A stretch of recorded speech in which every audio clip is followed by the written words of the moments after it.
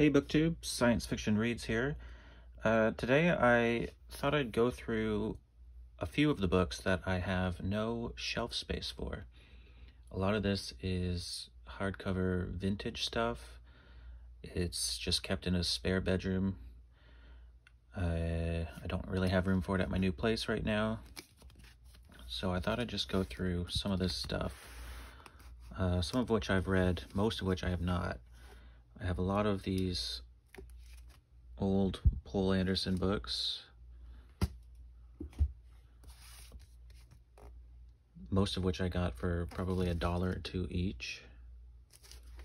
A lot of which are book club editions.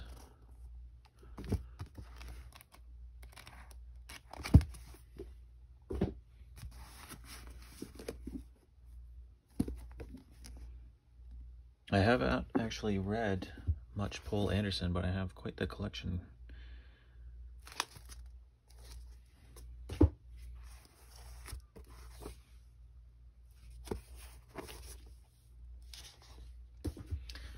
What else do we have here? Oh, there's another one.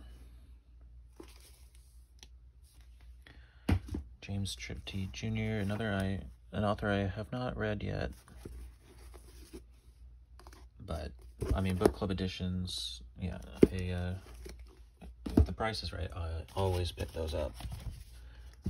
Great cover art, classic authors and stories. Got a decent amount of Frederick Pohl's as well, and that's another author I have not read.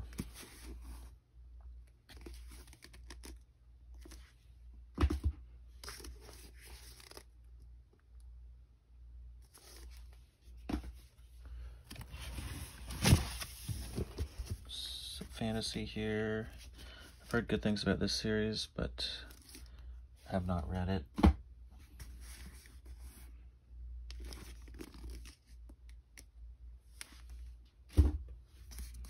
Michael Moorcock. And Arthur C. Clarke, which I'm not actually sure why that's out here. That should be on my shelves with the rest of them. Arthur C. Clarke's one of my favorites. A couple Hamiltons I haven't read.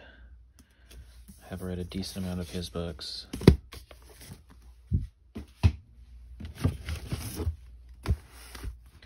Central Station. I remember this was popular at the time. And I tried it, but I didn't get very far into it. I've got to give it another shot.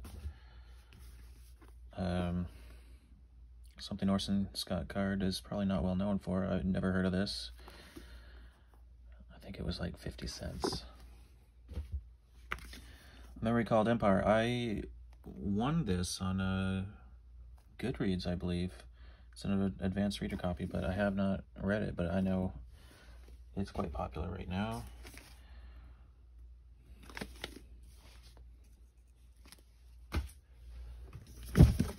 Here's a couple I have read. I haven't continued with this Scalzi series, but it was alright. Not as good as Old Man's War. This is really cool. I've read a few of the stories in here.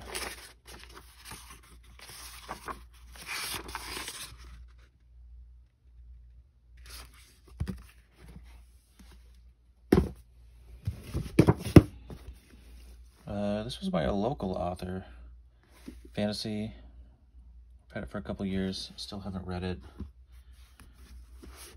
Margaret Atwood. I think this is the sequel to Oryx and Crake, which I've read, but I have not read the rest. I read Neuromancer by Gibson, but I haven't continued with that series yet.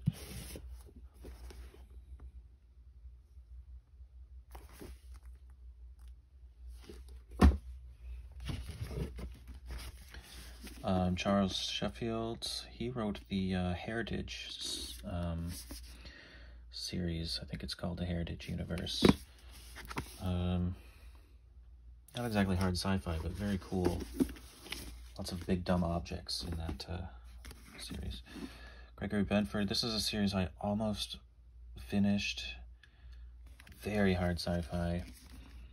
And I think by the time the last 2 books in the series arrived in the mail, I just wasn't in the mood to continue.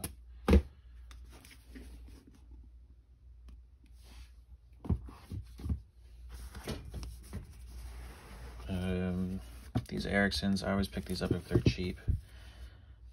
I don't know if I'll ever manage to read that. It's got to be one of the most lengthy series out there.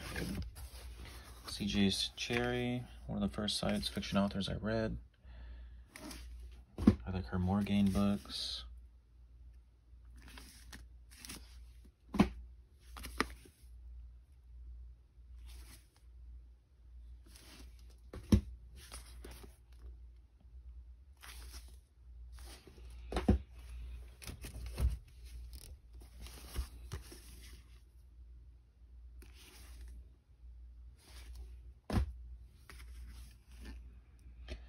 I do look forward to the day where I have more space and can actually have these on my shelf. I think I'll do another video, probably 2 more, in the same vein as this. The rest of my books are in boxes and on a shelf behind me here. But I do miss having them all out and on display.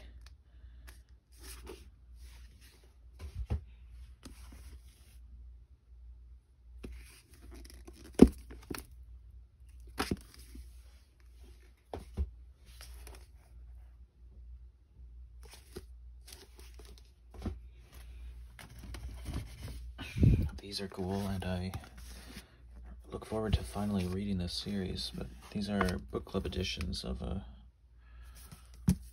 well-known series by Julian May,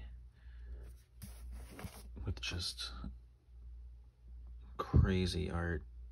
Awesome.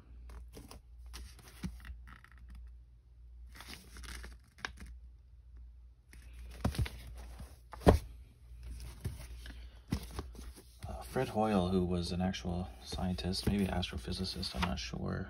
He wrote a lot of stuff that sounds interesting, but I haven't read any of it yet. I think he wrote The Black Cloud, which is a interesting sounding novel about a sentient sun, or a sentient species that comes from a sun. Sounds good, and I have my eye out for that book.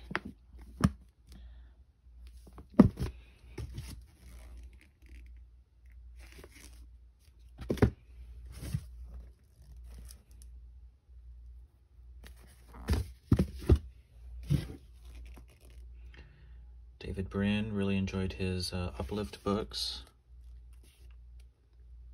That must be, yeah, book club edition. Very cool art. Another book club edition of, I believe this is well known. I haven't read it. Looks like it would take me quite a while.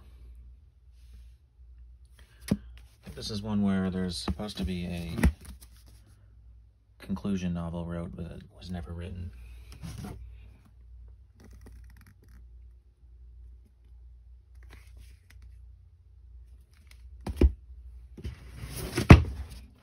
Read a few things in here. This book is just nuts with how many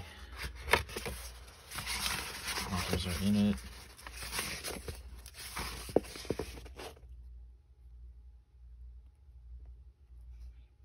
Oh, The Last Question by Isaac Asimov, one of my favorite short stories.